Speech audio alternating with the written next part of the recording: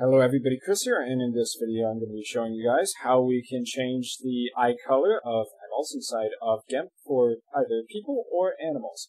So in this case, I'm going to be using the freehand select tool, the free select tool, in order to draw a selection around the eyeballs. Because the black borders are very large, it's going to work fine here. The important thing is that, in general, the colors we're selecting are just the green inside the eyeball, and blacks and whites surrounding it. As long as we try to avoid any other color, like a red, we're going to be just fine and we'll get a good result.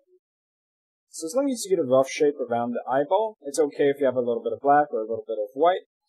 And we're going to add to that by holding Shift down to add another addition to the selection, and do the exact same process over here, just clicking around the eyeballs. Make sure you get all of the green, or whatever the color is. Once you go around both eyeballs, we're going to have a proper selection. And from there, we want to go up to the Colors menu and choose Hue Saturation. So once we have the Hue Saturation window popped up, we want to stay on Master. And the only thing we have to do now is to adjust the slider for the hue. So it's going to start on green, and we can bring it to the left, which is going to basically go through all the colors of the spectrum. When we get to a hue we like, we simply need to hit OK.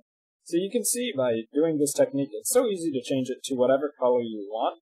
And although there is a little bit of a difference between the colors inside the eyeball, because we are selecting all of it at once and changing it all at once, the color keeps matching what was originally there in the eyeball, and we end up with a good result. So I suppose I will leave it over on this orange here, hit OK when we're done, and there we have changed color for the eyeball of an animal, in this case a cat, or people. So that's going to be it for this quick GIMP tutorial. I've been Chris, and I will see you guys in my future video content.